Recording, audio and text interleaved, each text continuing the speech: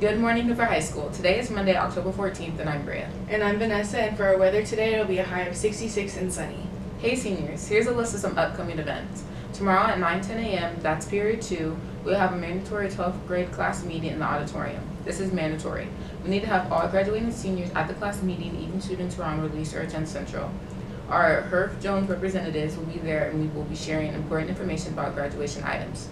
On Thursday, October 17th at 10 a.m., that's period 3, we will have our senior class group photo taken in the big gym. Let's get as many seniors as possible there for the class photo.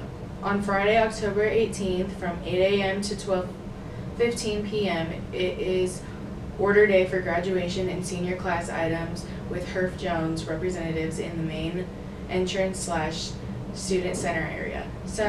Students should be able to make their orders before school, during passing period, and during lunch.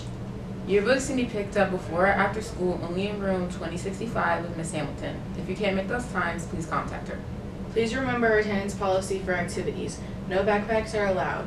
Hoover students must not have more than 15 absences or T3 tardies in a month to be able to attend the game. Tickets still must be purchased. Shout out me, my birthday was on Friday. Make it a great day, Hoover.